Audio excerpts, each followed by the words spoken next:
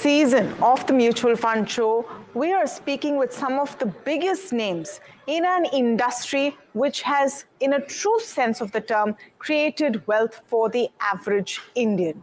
The year 2023 will be marked as a paradigm shift for the mutual fund industry. It is the year when we saw SIPs cross the threshold of 17,000 crores a month. It is the year where the number of accounts and folios opened also crossed new highs. Will we continue to see that kind of wealth creation in SIP? What is the message beyond mutual fund Sahi Hai? To speak on this, I have a very special guest right here in the NDTV Profit studios. Please help me welcome Mr. Nilesh Shah, Managing Director at Kotak AMC. Nilesh bhai, thank you so much for speaking with us today. Thank you, for having me here. And coming to our studios, right, as we start off this journey on NDTV Profit. Thank you so much for that. Let me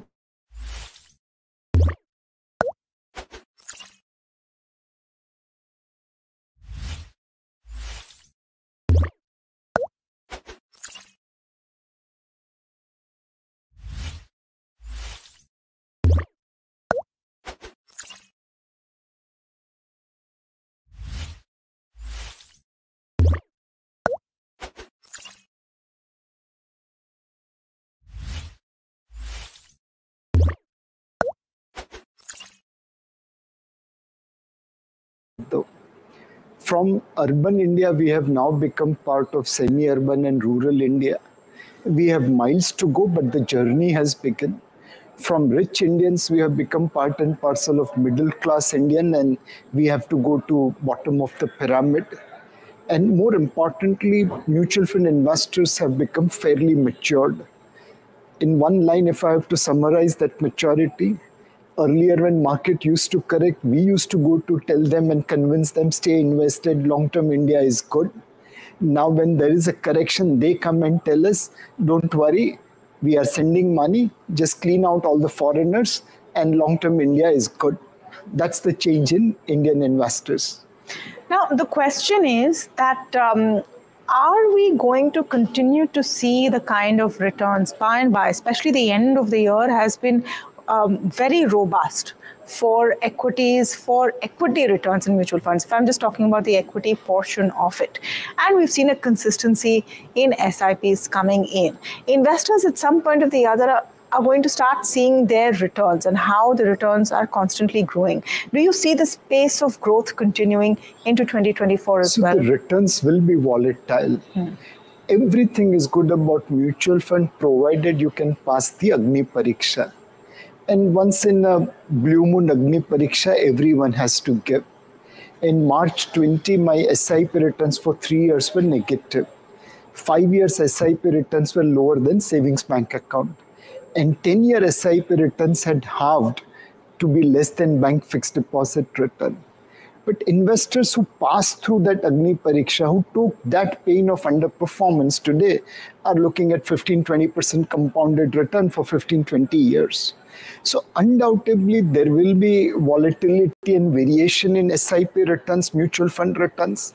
There will be period when we'll have to go through Agni Pariksha.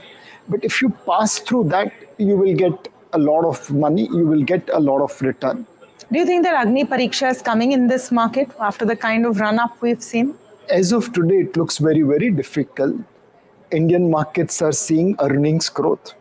A very well-known global investor told me when I presented to him that India looks expensive on a one-year basis from a valuation point of view. He said, Nilesh bhai, think long-term. On a 5-year basis, India is the cheapest emerging market. So there is earnings growth better than peers. Second, there is also governance. Our governance standards are better than probably most emerging markets. And finally, there is green transformation.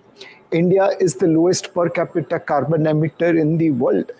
Where will you get combination of 3G, the growth, the governance, and the green? So I don't see Agni Pariksha happening in the near to medium term future. But will India never see Agni Pariksha? Answer is no. There will be days when we'll have to go through Agni Pariksha, most probably for an external reason like COVID or like geopolitical risk, then internal reason. Okay. Now, over the year, another trend that we've seen is the acute interest in small and mid cap funds. And the kind of fund flows we've seen in these funds has been multiple times more than in large cap funds. What do you think is the reason for that? Do you think it's a good choice for investors, and will that continue? Because you had also in July of this year some funds which stopped taking lump sum amounts beyond a certain point. Is there a concern on froth building up? So a lot of money in small and mid cap fund is driven through SIP, which comes at the top as well as bottom of the market. It's not just lump sum investment. Second, there are many investors who are booking profit on the direct holding of small and mid cap and putting into mutual funds, saying that mutual fund managers will be more professional in managing this exposure. So it's not that all the money into small and mid cap is coming just looking at the past performance. Many are coming with eyes wide open. My feeling is that in Indian market today, there is combination of growth, governance, and green. There is a pocket of exuberance where floating stock is limited. Ownership is controlled in few hands. They are reluctant sellers. And hence, even small buying is pushing prices higher and valuations becoming unreasonable. Bearing that portion of low floating stocks, I think rest of the market is still fine. There will be undoubtedly ups and downs, but a patient investor, a disciplined investor will make money in our market. It has also increased the responsibility, wouldn't you say, of the fund manager in recent times because of the volume of money coming in and from all sections of society. The scrutiny has increased on where those investment decisions are being made. I'm speaking in the context of recent IPOs. Some have done very well, some, were questioned for the amount of money mutual funds put in. Do you think that scrutiny is welcome, or does it put the fund manager on edge? That scrutiny is welcome. Tamanna, a large part of my investors are knowledgeable, they know what they are doing. But there is a significant part of my investors who are investing money based on our brand, our name, our reputation. We are managing their dreams, we are managing their aspirations. My mother was a widow and she, worked for the outside world, doing all kinds of part-time works to grow us, to make us, eligible to participate in the world. There will be so many widows whose dreams I am managing. I have to be under constant scrutiny. I'm accountable for them. And that scrutiny keeps us on our toes. That scrutiny brings us back to the ground, saying that it's not the rich people for whom we are managing money. It's also the people whose dreams, aspirations we are managing. So scrutiny is always welcome. It keeps us on the toes. It keeps us accountable. Having said that, do you think there is also a requirement to be careful at a time when there is so much excitement in the market? A lifting tide raises all boats. Some of these companies may not deserve the valuations they're seeing. How will those decisions be made? And are you right now a little worried about some extent of froth building up? Undoubtedly, valuation is art. It's not a science. What I believe is expensive might look cheaper to someone. What I believe is cheaper may look value trapped to someone. But as a professional fund manager, I have to ensure that I don't go and invest into unreal businesses. In 2000, there were many companies who just changed their name from XYZ Finance to XYZ Tech, and fund managers bought into it. That mistake we can't allow. In 2000, I was told by an investor that, Nilesh, don't make those mistakes which I can commit on my own. When I come to a professional, you should make some different mistake. I think that was a very, very valuable lesson for me. And wherever I have gone, I have ensured that we don't make the same mistake. We have to invest in real business. We have to back good promoters. We have to stay with management through ups and downs. And we have to communicate to the investors what we believe genuinely is the potential risk-return trade-off. Just don't portray the return of small and mid-cap and hope to collect money. We have to portray both risk and return together. There was a circular recently also limiting the amount of returns that mutual funds can show, and you have to peg them now to the index. So just taking forward the point about scrutiny, and of course the mutual fund industry is now a caretaker of people's wealth and aspiration, and I'm talking about as a whole. How do you think these expectations can be managed? And do you think that there is enough latitude to truly make those kind of returns for Indian investors? Do you think that ability and that potential exists in the market right now at these levels? So, sunlight is the best disinfectant. Transparency is the best disinfectant. And mutual funds are the most transparent financial services in the entire country. Our expense ratios, our portfolios, our performance, everything is available at the tip of a click. As long as we are transparent with investors, they'll be able to take informed decision. There's a set of mutual fund distributors which are taking mutual funds performance and risk return trade-off to investors. So we believe we are in the business of managing trust and confidence of people. Transparency is the best way. There are times when we have lost money for investors, like in March 20, but people actually gave us more money to invest. There was a time when one fund stopped redemptions. Despite that, other funds didn't face pressure beyond a few days once we reached out to them. That trust, that confidence, that even when chips are down, even when performance is bad, even when Agni Pariksha is going on, I can trust this fund manager, I can trust this fund house.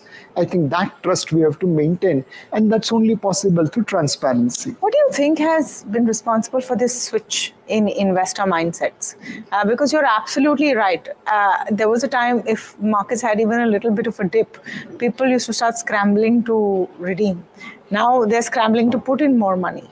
What do you think is responsible for that switch? So a lot of credit should go to mutual fund distributor and advisor. They have handhold the customers and shown them how volatility does not really impact their long-term goals or long-term performance. Second, we as mutual fund industry, bearing few blemishes, have behaved quite responsibly. In fixed income in 2003, 2004, when interest rates had bottomed out, we returned money in duration to investors by calling proactively. My fixed income fund was down about 90% from top because I went and advised investors not to invest in duration funds. I was not the only fixed income fund manager doing it. All my counterparts in other mutual funds did the same thing. I think over a period of time, we have been able to get the trust and confidence of investors. We have been able to showcase them that India is such a great growth story that every correction is an opportunity to buy. And March 20 was the real icing on the cake. Foreigners sold about 65,000 crore of equity, and local investors just leapt it up. Yeah. It got repeated in mid-21-22. They sold $35 billion of equity. Markets corrected about 10% and everything was absorbed. This has resulted to a fundamental shift in Indian risk premium. We were about 1.4 times emerging market peers in terms of beta or volatility. Now we are 0.6 times because our domestic investors' participation via mutual fund have built that base. So in segment one of this show, we talked about the macro picture, but we're going to take a very short break. When we come back, we will ask Nilesh ji what exactly you should do. What should be your strategy as a mutual fund investor? Stay tuned for that.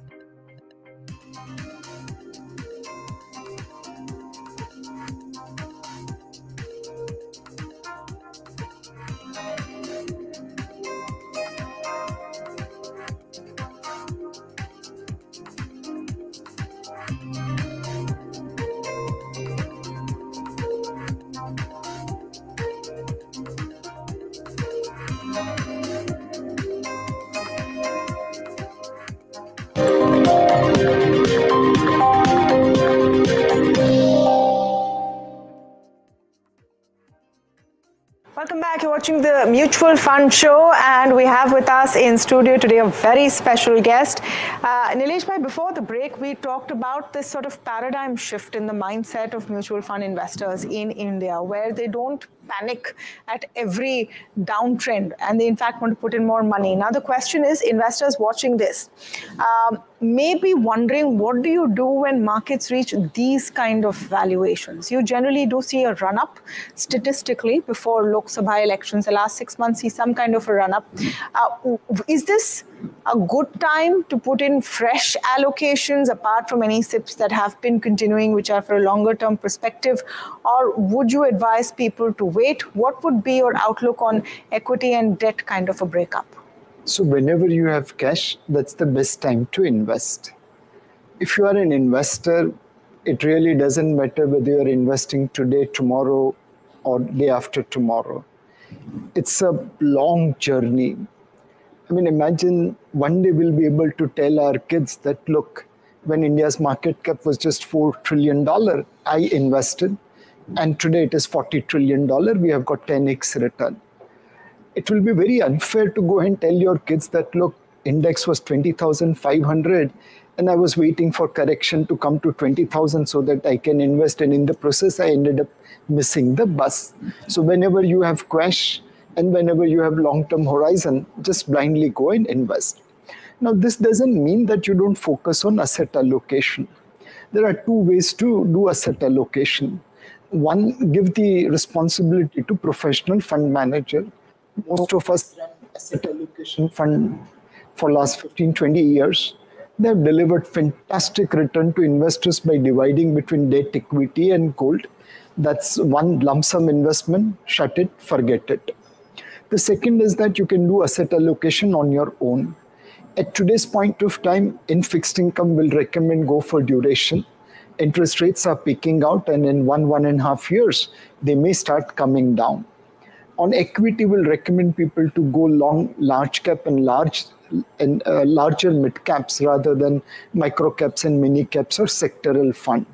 So if you don't want to do asset allocation on your own, share the responsibility with fund managers through their asset allocation fund. And frankly speaking, now you have variety of asset allocation funds available. There's equity savings scheme, which is division between debt and equity. There's balance advantage fund, which is also between debt and equity. And then there is multi-asset allocation fund, which is between debt, equity, and gold. So you choose what is suitable to you. In terms of choice, and I'm glad we're talking about this as well, the amount of or the array of choice is now dizzying for investors. And a lot of new players are also coming into the Indian market. A lot of new funds are going to be available, and not just from the established houses, but obviously there's a beeline being made for Indian investors. What would be your advice to those trying to navigate this? Every second day, there is a new fund with a new title. How do you actually sift through what is looking like a very promising title, whether it's whatever, it might be for growth, for your child's future, it could be labeled anything. How do you make sure it's something that is worth your money? So one, Tamanna, whenever we go out for lunch, dinner, there are multiple choices of restaurants available. And within a restaurant, if you go, there are multiple cuisines available. How do we choose? In places where we don't have connect, we go by brand. We go by reference on Swiggy and Zomato. We go by hearsay and recommendation of friends. The same thing is applicable in mutual fund. Over here, you can rely upon a brand. Over here, you can rely upon a reference from a satisfied investor. And over here, you can rely upon your mutual fund distributor or advisor. The way of selecting your restaurant versus way of selecting your mutual fund remains the same. The reference, experience, brand, it's the same thing. So in terms of that reference, experience, and brands, what do you think the expectations should be for investors? Because they're going to be looking at index returns. They're going to be looking at mid-cap index returns and expecting the same, if not more, or thereabouts from their fund returns. Do you think that's fair? So it will be extremely unfair. As an investor, your first priority is to get alpha over or value over benchmark index. You will invest in a fund manager only if they are giving additional return over benchmark index. Now, it won't be possible every day, but over a cycle, over a period of time. Second, as an investor, it is your responsibility to ensure that the fund return and your return is similar. We have seen on an average, investors' return is half of the fund's return because they keep on jumping on what is better performing in the past. Yeah. Don't make that mistake. Stay invested for value add, stay invested for long term so that fund return and your return could match. Just as we wind up this conversation, your outlook for where the markets are going to go, and nowadays it's in vogue to have a number in mind. You know, Sensex at 100,000. What are your numbers? Are there any numbers that you want to talk about for 2024? So as long as I can predict either the date or the index, I can't predict both. Okay. Frankly speaking, there's no point in predicting what will happen to the market in 1 year. Time and again, we have seen forecasts going wrong. In January 20, I had no idea COVID will hammer the market like this. In Jan 21, I had no idea Russia-Ukraine will happen. So it's impossible to predict market. When you are investing in equity, don't take 1 year view. Take a view that India today is $3.7 trillion economy. One day it will become $40 trillion economy. India's market cap is today 4 trillion. One day it will become 40 trillion. I want to participate in this. In that participation and in that very large picture, of course, what are the themes that you see working? We talked a bit, and I think you touched just a bit about how large cap funds are now looking interesting because they perhaps have not participated as much. Large caps have not participated maybe as much. Are there some sectors and themes that you see persisting in this growth story? So two things will always work. One, quality. Second, valuation. What do I mean by quality? A business which generates more return on equity than cost of capital, which is run by minority shareholder friendly management, and which has some amount of moat, some amount of competitiveness. So by and large, good businesses one should buy. Second is valuation. Everything has a price. If I'm paying a reasonable price for a quality business, I think we have hit the jackpot. The rising tide of India will lift every boat. You have to ensure that you are not in a boat which has a hole of misgovernance in it. Any final closing comments and advice for our viewers who are watching and who are wondering how to make the most of mutual funds? Remember, right now, a lot of people also want to dabble on their own in stock markets, in futures and options, and maybe have a little bit of a sip going on the side. So what would be your advice to them and your strategy to them, as we go forward? So my recommendation to investor is that there's no shortcut to success. Otherwise, all of us would have become billionaire. There are 18 crore Indians who have dabbled in crypto to lose money. There are more than 2 crore Indians, primarily in bottom of the half of society, which have invested in Ponzi scheme to lose money. There are crores of Indians who, do gaming, matka, and all kinds of things to make money. Making money is like birbal ki khichdi. Pakne mein time lagta hai. Be a long-term investor, be a disciplined investor, be a regular investor.